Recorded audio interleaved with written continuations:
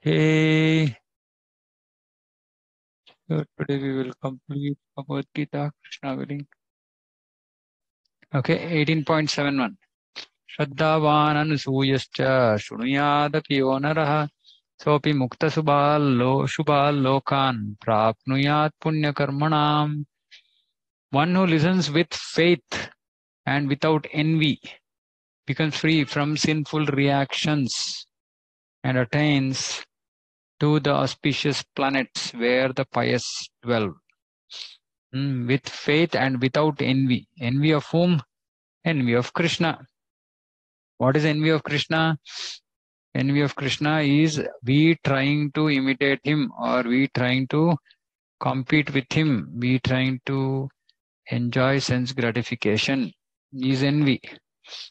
So we should hear with faith and also not try to compete with Krishna. Such people will become free from sinful reactions and attain Swarga. But in the 67th verse, Lord explicitly forbade the Gita's being spoken to those who are envious of the Lord. In other words, Bhagavad Gita is for devotees only. Which means what? Devotees are not envious of Krishna. Which means that devotees are not trying to compete with Krishna, not trying to lord it over material nature. But it so happens that sometimes the devotee of the Lord will hold open class. And in that class, not all the students are expected to be devotees. Why do such persons hold open class? It is explained here that although not everyone is a devotee, still there are many men who are not envious of Krishna. They have faith in him as the Supreme Person of Godhead. If such persons hear from a bona fide devotee about the Lord, the result is that they become at once free from all sinful reactions. At once. And after that attain to the planetary system where all righteous persons are situated. Therefore, simply by hearing Bhagavad Gita, even a person who does not try to be a pure devotee attains the result of righteous activities. So if we do bhakti and we don't come to the pure state, we will end up in Swarga.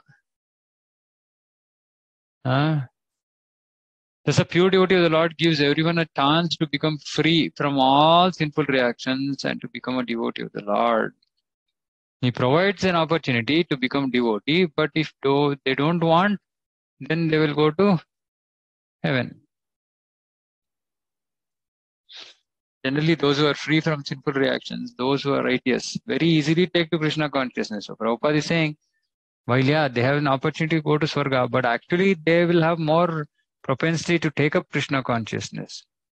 So in another way, Prabhupada is saying you can preach through Bhagavad Gita instead of any other means. Take Bhagavad Gita as the means to preach. So this, we want to do this more and more, invite people to hear Bhagavad Gita, because even if they don't become devotees, they will become free from sinful reactions. They will be, if they are, faithful and free from envy. So please try to do this. All of us have heard all of Bhagavad Gita. Recordings are there. If any aspect is unclear, you can go back here, the classes. But use this as a platform to preach. The idea of this whole exercise was twofold. One is to ensure that we can all understand Bhagavad Gita and Prabhupada's purpose clearly.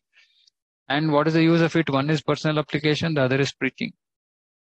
So please use this as the platform basis for your preparation if required.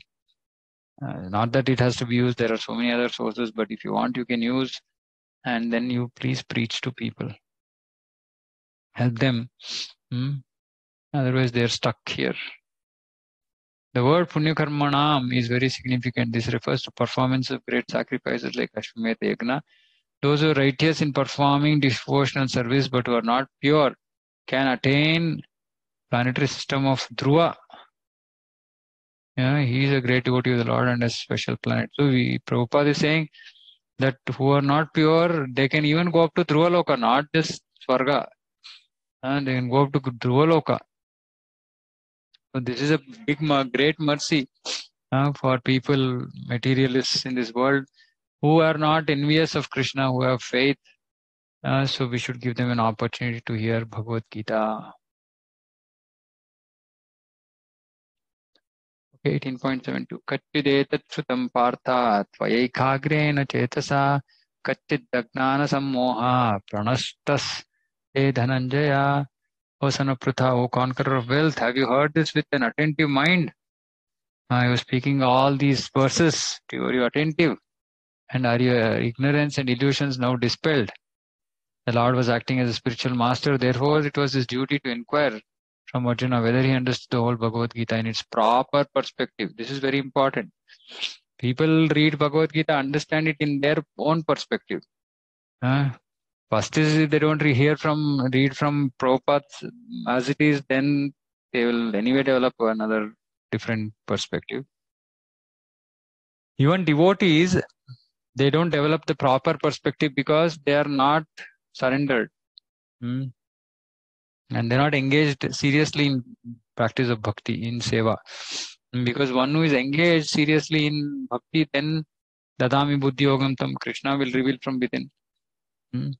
And the other thing is, because we want to speculate, we end up misunderstanding various aspects of Bhagavad Gita. So it is important that one understands it in proper perspective. If not, the Lord was ready to re-explain any point. Actually, anyone who hears Bhagavad Gita from bona fide spiritual master like Krishna or his representative will find that all his ignorance is dispelled. Bhagavad Gita is not an ordinary book written by a poet or fictional writer.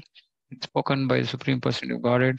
Any person fortunate enough to hear these teachings from Krishna or from his bona fide representative is sure to become a liberated person and get out of the darkness. So, at least by reading Bhagavad Gita, we can be sure that we will become liberated from this material bondage. And whether we can achieve pure devotional service or not in this life, that depends on our desire and effort. Arjuna vacha nashtamoho smritirlabdha tvatprasadan maya chuta stitosmi gata sandeha karishye vachanam tava.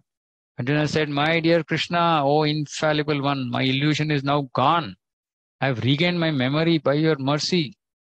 Memory means that he already knew that he's a Kshatriya, he had to fight, etc. He was just covered by illusion. Now illusion is gone. So he's able to remember everything properly. I'm now firm and free from doubt, and I'm prepared to act according to your instructions. All this while I was trying to defend, trying to say that I should do the way I want to be done. But now I'm ready to follow what you are saying, asking me to do. The conditional position of a living entity represented by Arjuna is that he has to act according to the order of the Supreme Lord.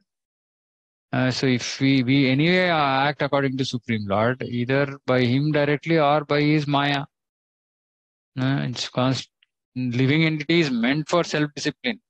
Chaitanya Mahaprabhu says that the actual position of living entity is that of eternal servant of Krishna.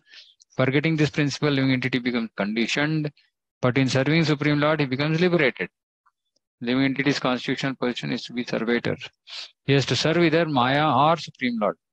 If he serves Supreme Lord, he is in his normal condition. But if he prefers to serve Maya, then certainly be bondage. In illusion, the living entity is serving in this material world. He is bound by lust and desires. Yet he thinks of himself as the master of the world. See, this is such a beautiful statement.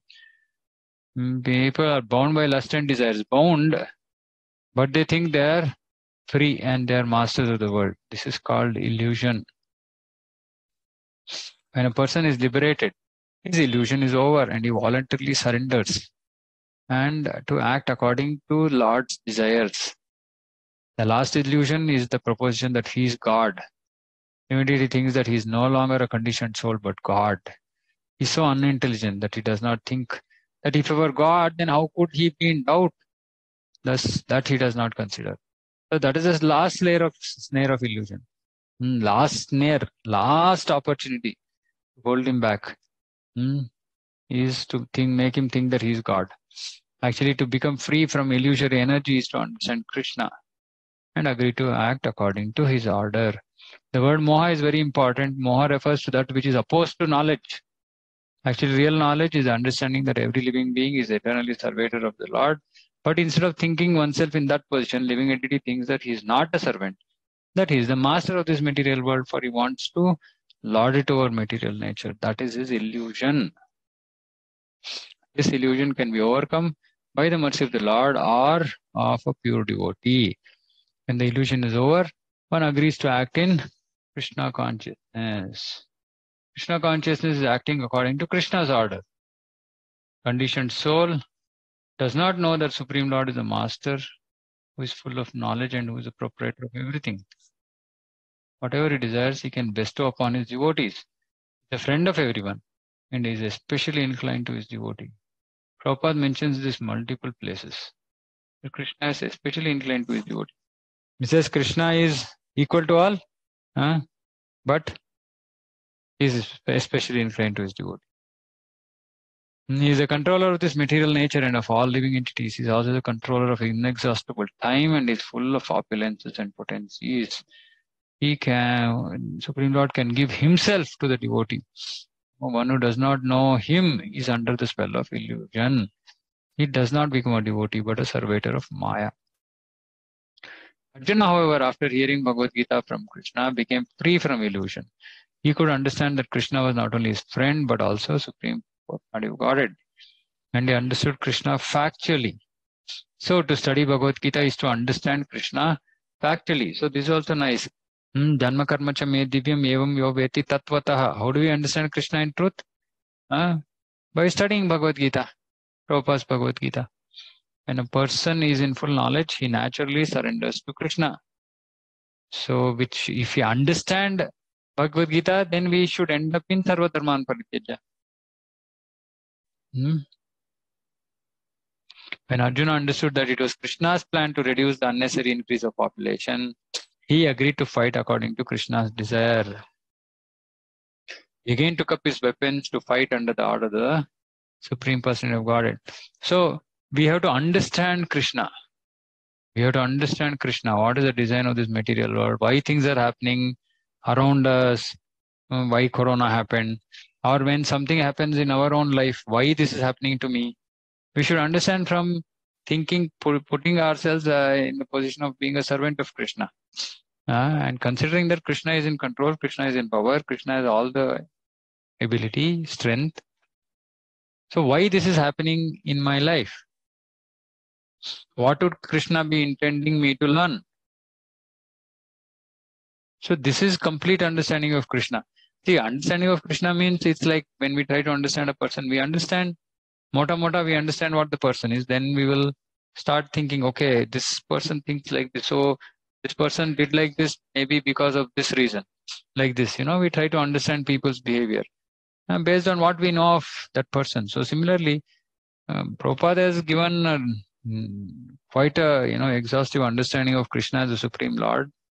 His love and affection, relationship with devotees, all these aspects is covered in his purport.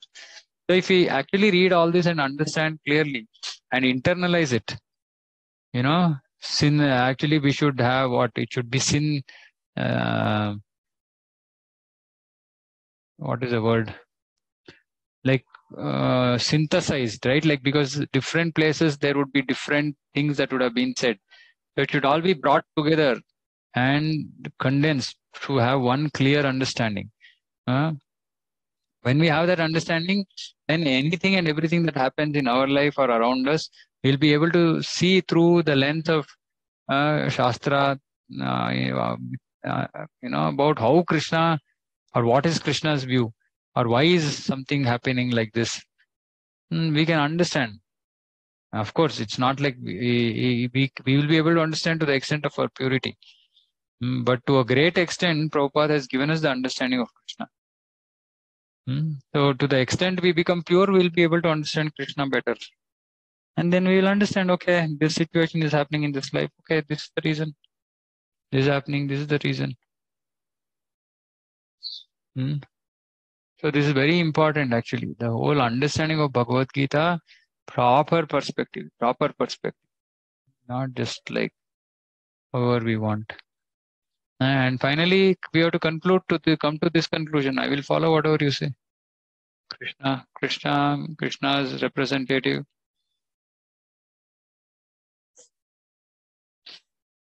Sanjay Uvacha. Itiham Vasudevasya Parthasya cha Mahatmanah Samvadam imam Mashrausham Adbhutam Roma Harshanam. Sanjay is ecstatic. He's saying, thus I heard the conversation of the two great souls, Krishna and Arjuna. So wonderful is that message that my hair is standing on end. In the beginning of Bhagavad Gita, Dhritarashtra inquired from Sanjaya, what happened on the battlefield of Kurukshetra? His entire study was related to the heart of Sanjaya. By the grace of Vyasa, he thus explained the theme of the battlefield. The conversation was wonderful because such an important conversation between two great souls had never taken place before and would not take place again. It was wonderful because Supreme Personality of Godhead was speaking about himself. See, Tattvataha, because Krishna is speaking about himself and his energies to the living entity Arjuna, great devotee of the Lord.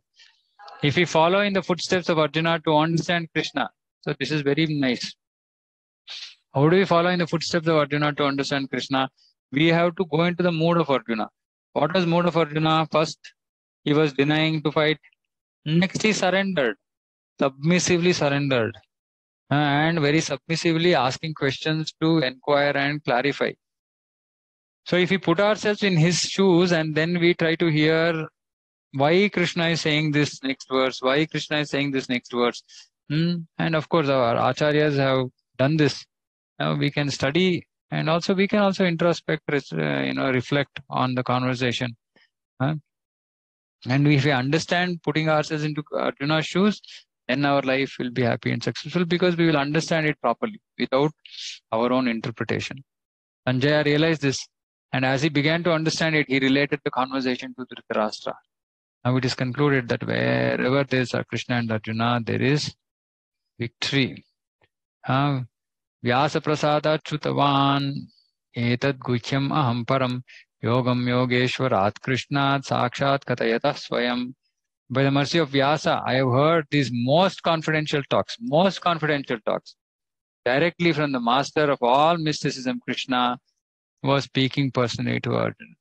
So these are most confidential talks because Krishna talks about confidential, more confidential, most confidential truth. Vyasa was the spiritual master of Sanjaya, and Sanjaya admits that it was by Vyasa's mercy that he could understand the Supreme Personality of Godhead. So this is also nice. Sanjaya is just he's having a vision of the battlefield. But things he is explaining is also possible because he is a student of Vyasa. This means that one has to understand Krishna not directly but through the medium of the spiritual master. The spiritual master is a transparent medium, although it is true that the experience is still direct. What does this mean? Who can explain? Spiritual master is a transparent medium, although it is true that the experience is still direct. Anybody wants to attempt?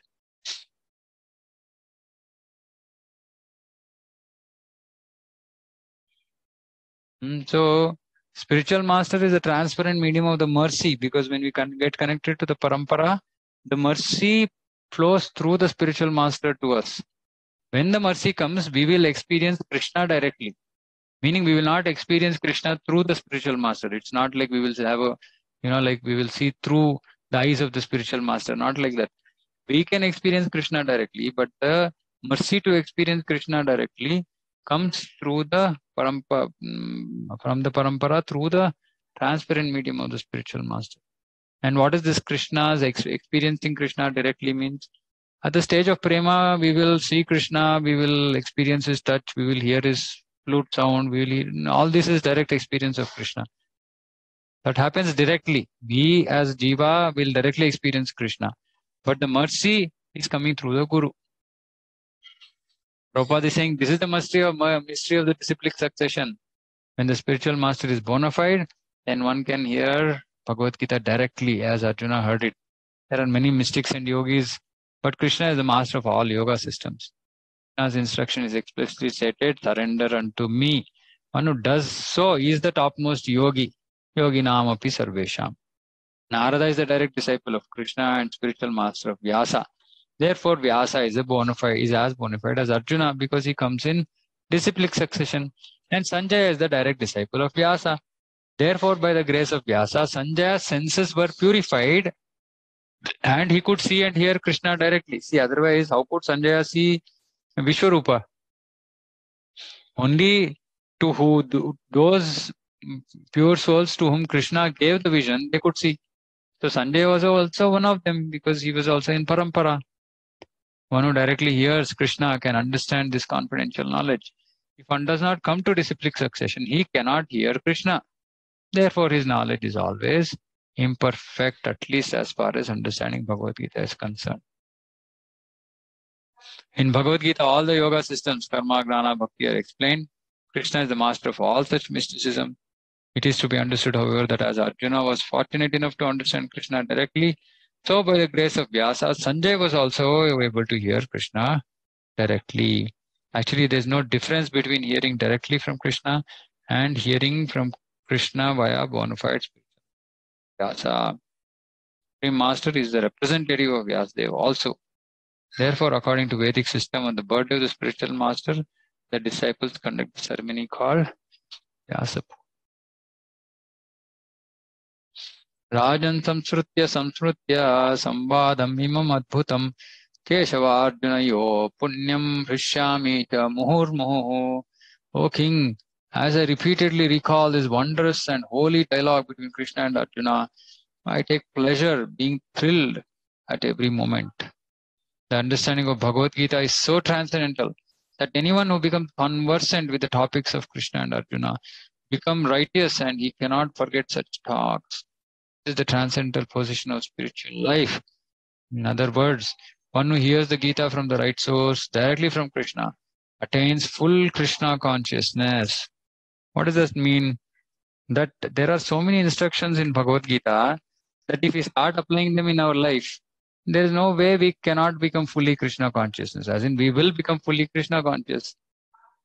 But if we simply hear and not apply, then we can't become fully Krishna conscious.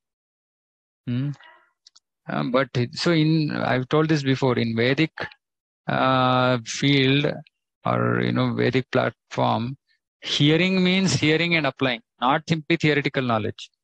Theory, gnana and vijnana should always come together on spiritual knowledge. And the result of Krishna consciousness is that one becomes increasingly enlightened and he enjoys life with a thrill. Prabhupada is saying thrill, not only for some time but at every moment. Why thrill? Why this thrill in Krishna consciousness? He enjoys life with a thrill because actually when we start seeing everything from the eyes of Guru Sadhu Shastra, Bhagavad Gita, first of all, we understand the background of what is going on. Second, because if we are surrendered to Krishna and we have sacrificed our life for Krishna, then Krishna is also there and he is saying Yoga Kshemam Vahamyam. And then we are faced with so many situations. It's a thrill. Saying, oh, Krishna is there and this difficult situation is there. Okay, Krishna will take care. How will he take care? It's just like some excitement in life saying, okay, I'm doing something for Krishna. I have so many difficulties. Krishna is there. He will take care. And it's all about just happiness because it's all centered around Krishna. So once we become fully Krishna conscious, we will become zero Maya conscious. That means that anything we see, we connect it to Krishna.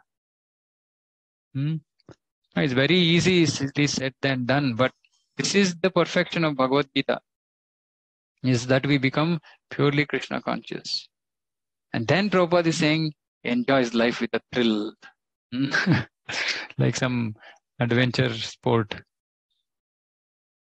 Tacha samsmritya rupam atyadbhutam hare hare vismayo me mahan rajan prichami cha punah punah. O king, as I remember the wonderful form of Lord Krishna, I am struck with wonder more and more, and I rejoice again and again.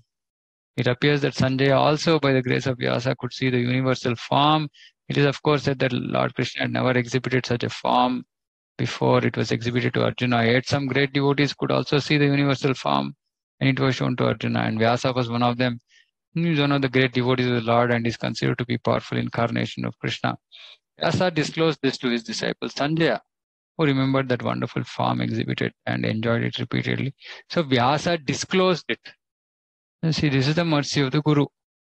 That when Guru gets something, he can actually pass it on to his disciple. Nice. Okay, yatra yogeshwara Krishno, yatra partho dhanurdhara, tatra shrir vijayo bhutir dhruvani tirmatir mama.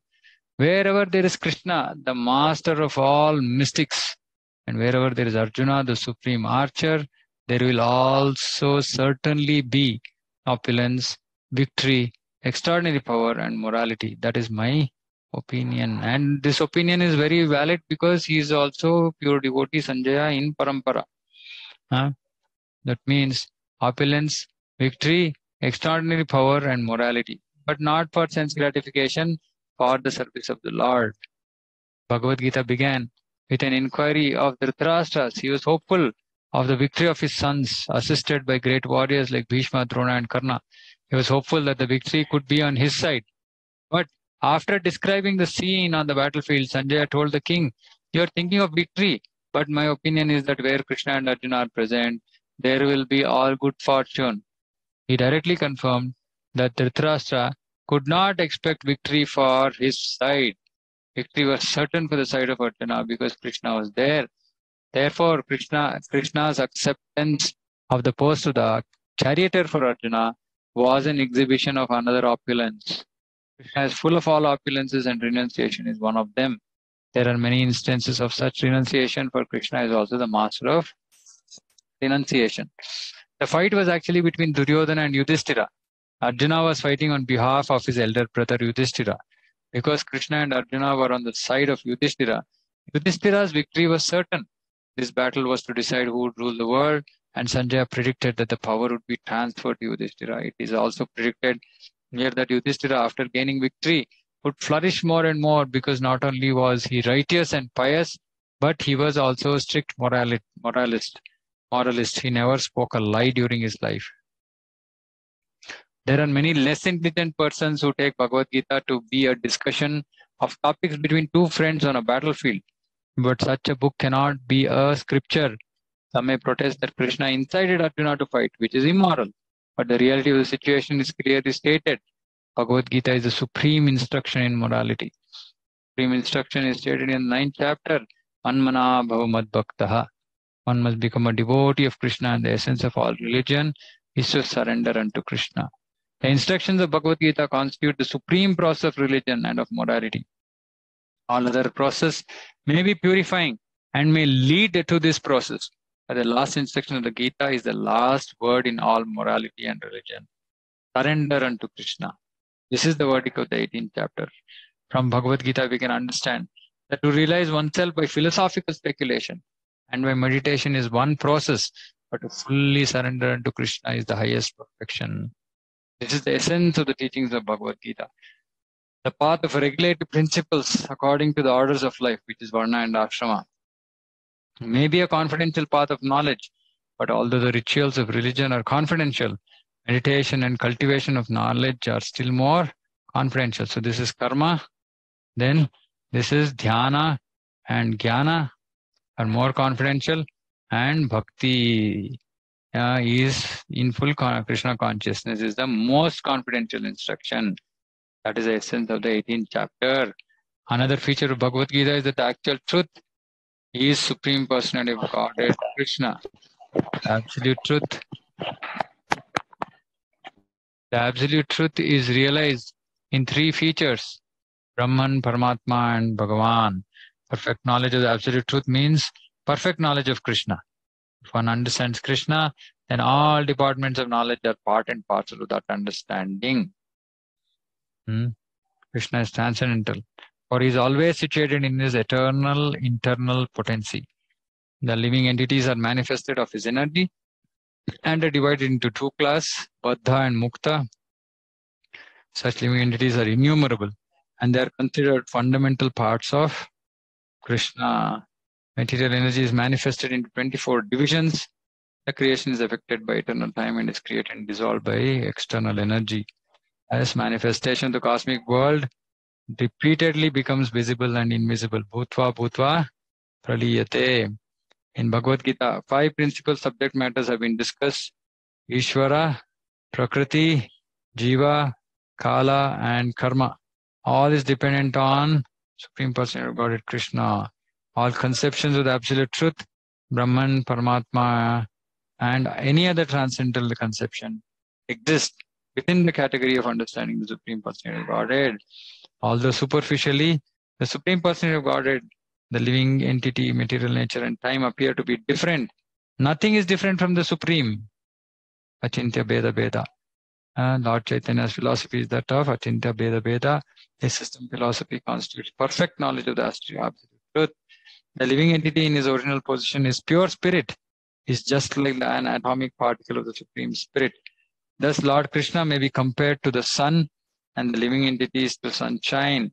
Because the living entities are the marginal energy of Krishna, they have a tendency to be in contact either with material energy or with spiritual energy. In other words, the living entity is situated between two energies of the Lord, and because he belongs to the superior energy, he has a particle of independence. By proper use of that independence, he comes under the direct order of Krishna. Thus, he attains his normal condition in the pleasure-giving Hladini potency. And the Bhaktivedanta purports to the 18th chapter of the Srimad Bhagavad Gita in the matter of its conclusion, the perfect of renunciation. Hare Krishna. Okay, we are done. Hare Krishna. We are done with Bhagavad Gita. Okay, anybody has any questions, comments? First of all, I would like to thank His Grace Narayan Padmanabh Prabhu for sincerely discussing Bhagavad Gita with inner meanings, and that's why this session is for. So very grateful for you, Prabhu.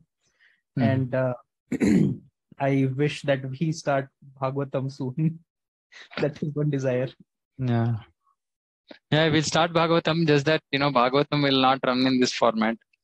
Because if you have to read, so Bhagavatam, okay, so so one thing before I move on to Bhagavatam, let me stop this recording. Hare Krishna.